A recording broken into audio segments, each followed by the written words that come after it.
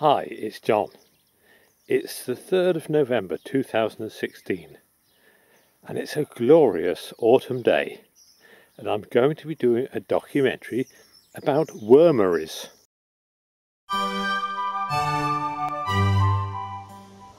There are 5 wormeries here and they digest a huge amount of kitchen waste. Now, this is the sort of kitchen waste that can be put into a wormery.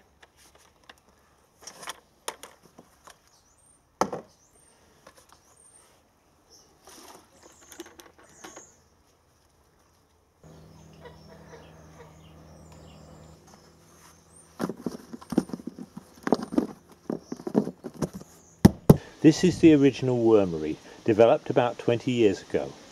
Look around and see what's going on in there. Wow, loads. Oh wow. Hundreds. Oh yeah. Gosh. Do you think it would be unethical to feed the chickens on these? No.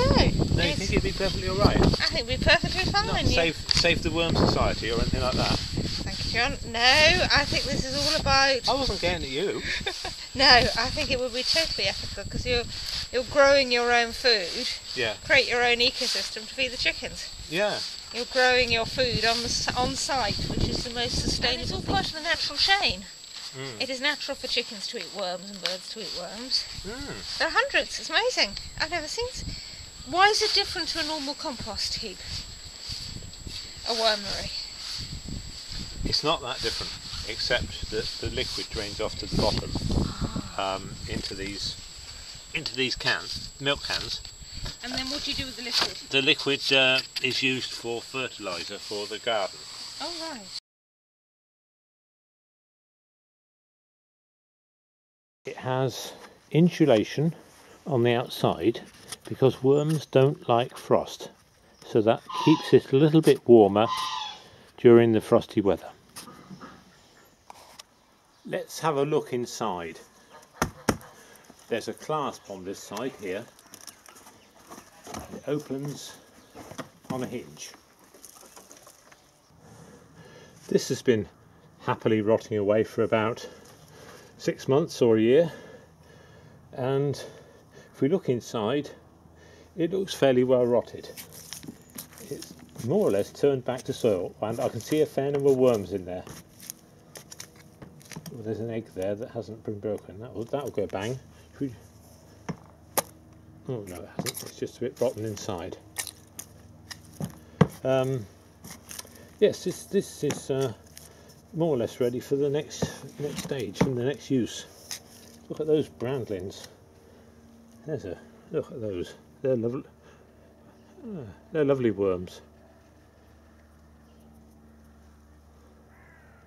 That egg looks a bit unpleasant. I think I'll get that out. Anything like this egg that hasn't properly decomposed can go, oh, missed it, into a wormery that's more in use. Oh, there we go, got the egg now.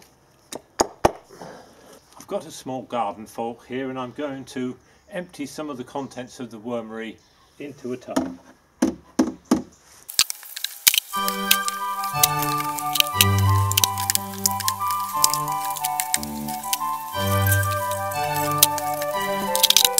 This is warm work. I think I'll take my jacket off.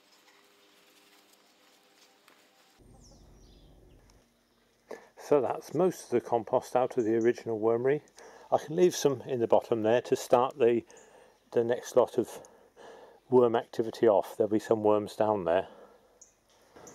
So the original wormery is now ready for more kitchen waste.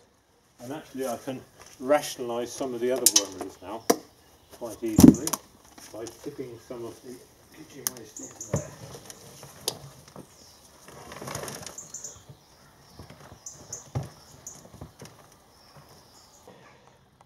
I've just taken that off the top and you can see the amount of worms in here. There's hundreds of them. Ooh, still a bit prickly.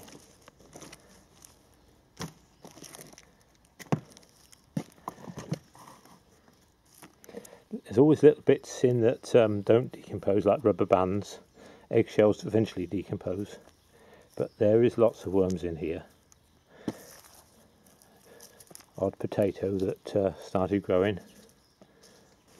And as the material rots down all the time, you can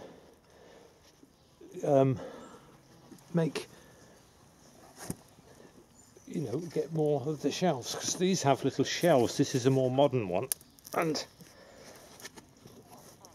trays. Oh, that's heavy. And they get a bit out of sync and a bit heavy. That's actually quite rotted down. So I'm going to take this bottom tray off of this green bin. I think that's rotted enough. There we go. So some of the worms have got down into the bottom here. This is where the void, where the liquid and the fertiliser should be. So I'm going to just roughly scoop this out. I mean, there's no need for washing or disinfecting, because this is all muck. It's all muck. It's all muck.